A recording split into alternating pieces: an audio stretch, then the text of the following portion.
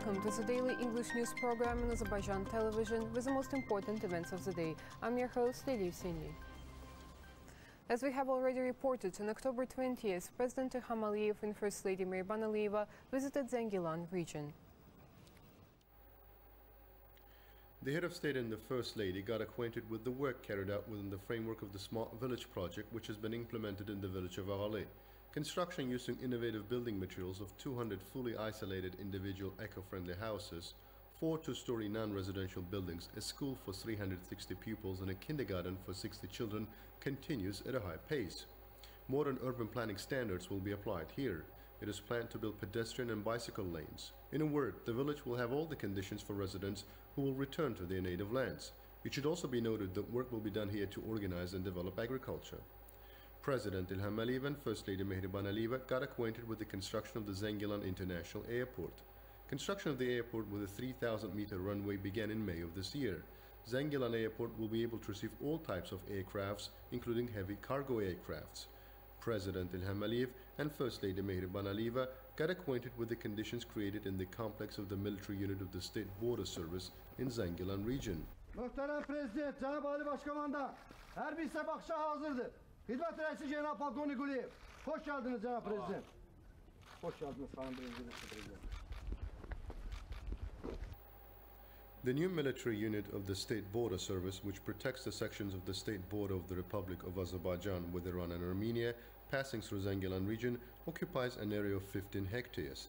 This includes the command post building and the soldiers' barracks, working premises with the necessary conditions for the personnel to complete their service, a canteen and other buildings. Armored combat vehicles, small arms, grenade launchers, large caliber machine guns, anti-aircraft guns and other equipment that are in the official use of the military unit were presented to the head of state. The head of state and the First Lady also took part in the groundbreaking ceremony of the digital substation of Azərbaycan Open Joint Stock Company in Zəngilan region.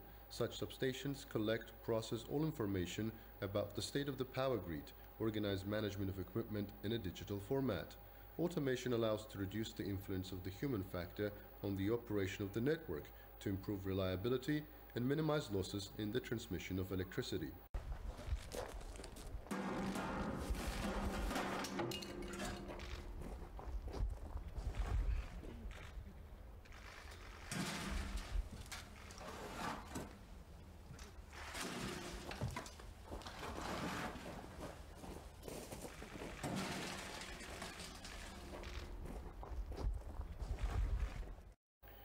President İlham and First Lady Mehriban Aliyeva attended the opening of Zəngilan 110/35 10 kV substation of Azərenerji Open Joint Stock Company.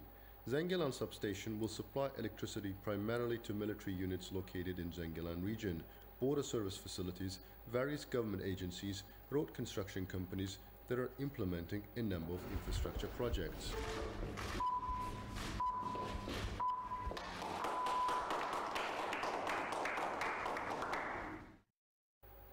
Then, President İlham and First Lady Mehriban Aliyeva met with representatives of the public of Zəngilan region.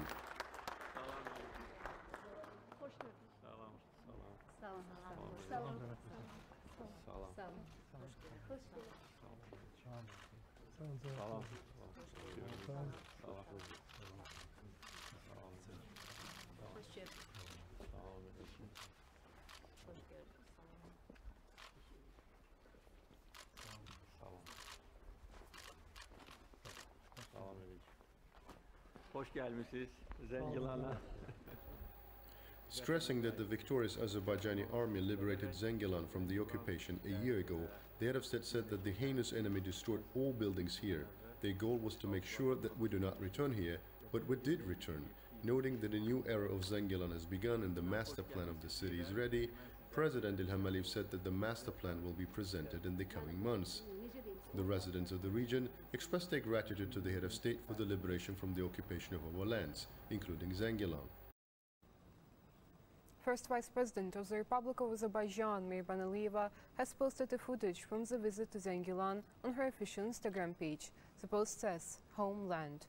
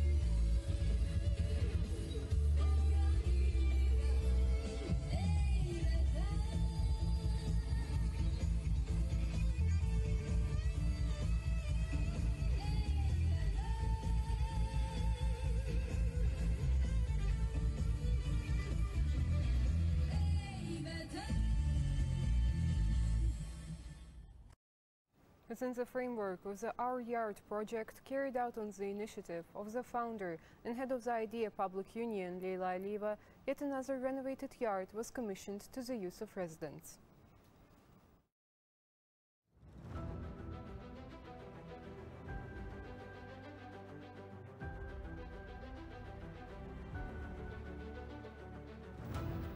The main objective of the Public Union's Our Yard project is cleaning and renovation of Baku yards from the ecological standpoint, restoration of greenery, which is a pillar of urban ecology, creation of a healthy lifestyle, and establishment of secure and comfortable living conditions for the residents. All age groups were taken into account during the renovation of the next yard. Sports facilities, football, basketball and children's playgrounds have been built in the yard for youngsters to spend their leisure time efficiently. 5 harbors were constructed, numerous benches, waste bins were installed.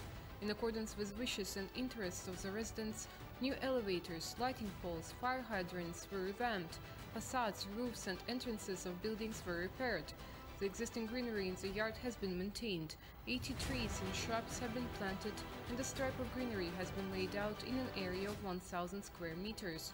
The project is envisaged to be implemented in all districts of Baku. In this regard, it is suggested to provide information and recommendations to the IDEA Public Union on the yards of our capital in need of improvement.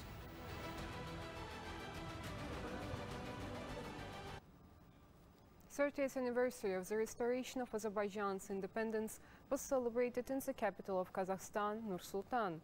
Intellectuals, local community members, youth and media representatives participated in the event organized by our embassy in Kazakhstan.